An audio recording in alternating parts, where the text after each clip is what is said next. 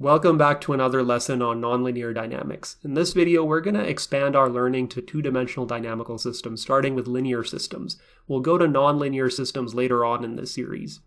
Now, compared to a one-dimensional dynamical system, a two-dimensional system will consist of two functions, x of t and y of t, with a differential equation describing the rate of change of each of those functions.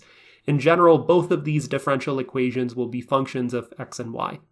If I've got a linear two-dimensional dynamical system, then the functions f and g will be linear in x and y, so there won't be any x squared, y squared, etc. terms. It'll just be x and y.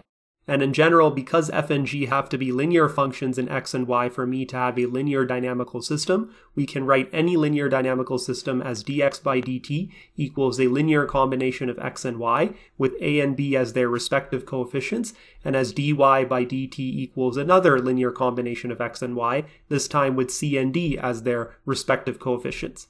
If you wanted to write this in matrix form, you could write this as follows, with a column vector denoting the derivatives on the left, a column vector on the right denoting the functions x and y, and a coefficient matrix with the elements a, b, c, and d. I can label the derivative vector as x dot with an arrow over it, the coefficient matrix as capital A, and the function vector as x with an arrow over it. If I do that, I end up with the following matrix equation for my linear dynamical system. I'll call this equation 1.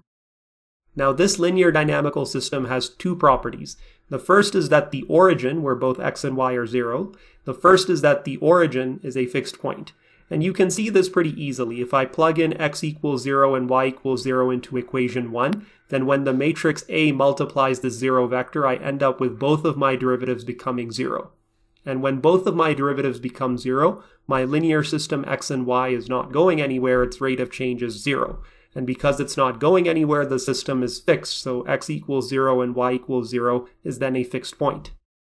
The second property I'll talk about is that if the function vectors x1 and x2 are each solutions to my linear dynamical system, then their linear combination, c1x1 plus c2x2, where c1 and c2 are constants, this linear combination must also be a solution. Now, because x1 and x2 are individually solutions to our linear dynamical system, these two equations hold, where the derivative of x1 equals a times x1 and the derivative of x2 in time equals a times x2. And now if I plug in c1x1 plus c2x2 into equation 1, this is what I get. If I distribute the matrix A over the summation, I end up with the following. I'll move the constants outside the A to get this more neatly packaged expression. Now, a times x1 is just the derivative of x1 with respect to time, and a times x2 is just the derivative of x2 with respect to time. After all, as we stated earlier, x1 and x2 are solutions of the dynamical system in equation 1. If we make those substitutions, we'll end up with this equation. And because the derivative is also a linear operator, whereby the derivative of a constant times a function is the constant times the derivative, and the derivative of the sum of two functions is the sum of the derivatives, this expression on the right can be expressed as the derivative of the original linear combination function.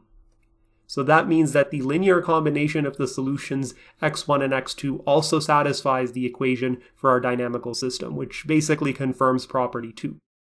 You can additionally verify that if I added a constant term to my differential equations, that both properties 1 and 2 would no longer be satisfied, so our dynamical system would no longer be linear.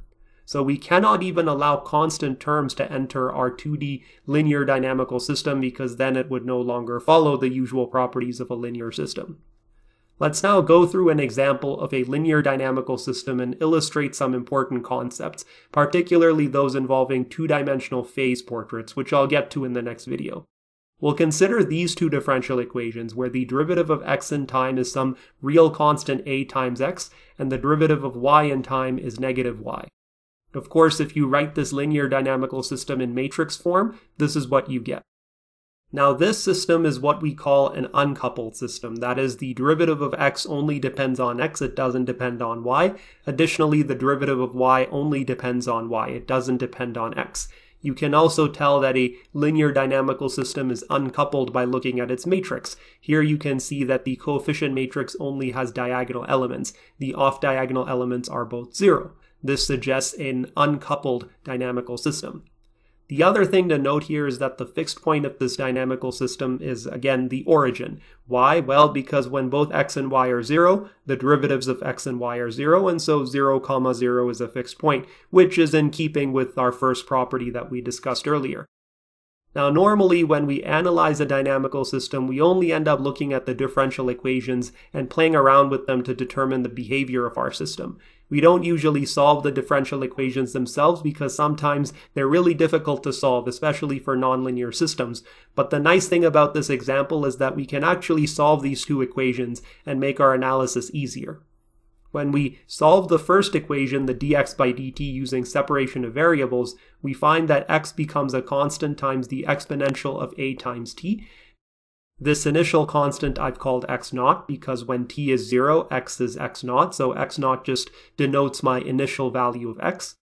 We can use the exact same technique to solve for y as a function of time, in which case we get y naught times the exponential of negative t, where y naught, just like x naught, is the initial value of y.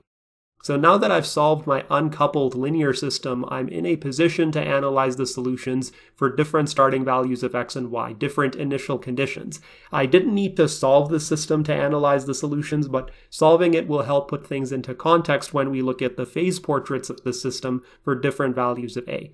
And because that analysis is going to take some time and will require me to speak in detail about ideas like asymptotic versus Lyapunov stability, fixed points, manifolds, etc., I'm going to use the next video to perform that analysis as opposed to cramming everything in here.